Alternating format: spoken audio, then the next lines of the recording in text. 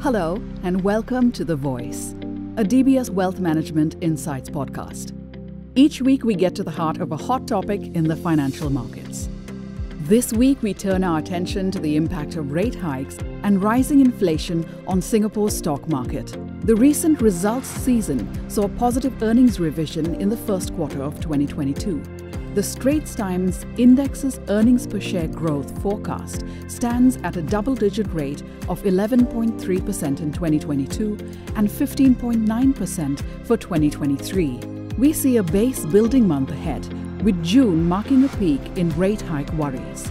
Similarly, our REITs strategist keeps his view for inflation fears to peak in the second quarter of 2022 and improve thereafter. And we believe rate hike casualties could be approaching a tactical low. How should investors navigate? DBS Group Research believes now is a good time to seek bargain hunting opportunities post the market sell-off in May. Technology and REITs, which have underperformed year to date, should stabilize and attempt a recovery as rate hike fears peak. We also stay positive on the reopening theme, thanks to pent-up travel demand among locals and inbound tourists. This should pick up some of the slack from China's zero-COVID policy, which is likely to remain through at least the third quarter of 2022.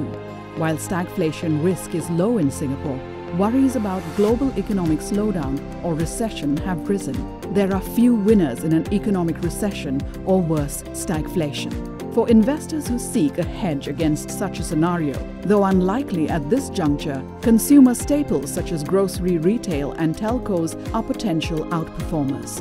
Thank you so much for tuning into The Voice, a DBS Wealth Management Insights podcast. We hope these episodes provide deeper insight as to what's going on in the financial markets and how you can maximize your portfolio. For more insights into how we can help you pursue your financial goals, do contact your relationship manager. Thanks again for joining us, and we'll catch you again on another episode of The Voice.